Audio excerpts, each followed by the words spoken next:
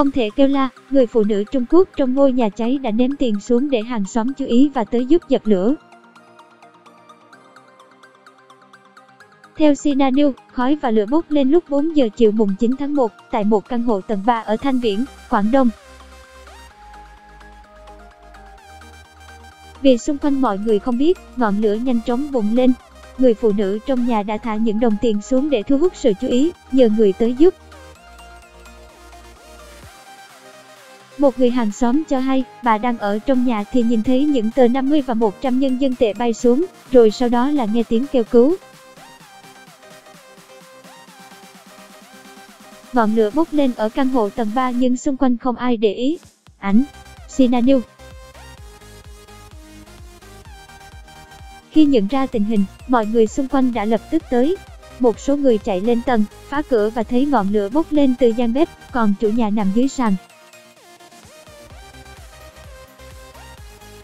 Nhưng vì lửa quá to, không ai dám xông vào mà phải đợi lính cứu hỏa tới. Lính cứu hỏa đã phải mất khá nhiều thời gian mới dập được ngọn lửa. Khi chủ nhà được đưa ra ngoài, chị đã ngưng thở. Đó là một phụ nữ khoảng 40 tuổi, vừa đi làm về chưa đầy 30 phút. Hàng xóm vô cùng đau lòng vì không thể cứu chị. Họ cho biết, chị là người rất thật thà và tốt bụng. Hôm đó, họ đã nhặt được khoảng 900 nhân dân tệ, 3,1 triệu đồng dưới đất và số tiền này được giao cho cảnh sát.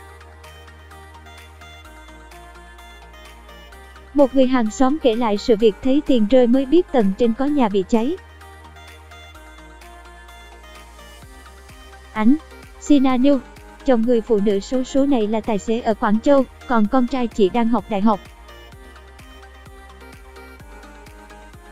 Sau khi biết tai nạn này, hai người đã nhanh chóng trở về nhà. Lực lượng cứu hỏa cho biết nguyên nhân gây cháy có thể là do ga. Bảo Ngọc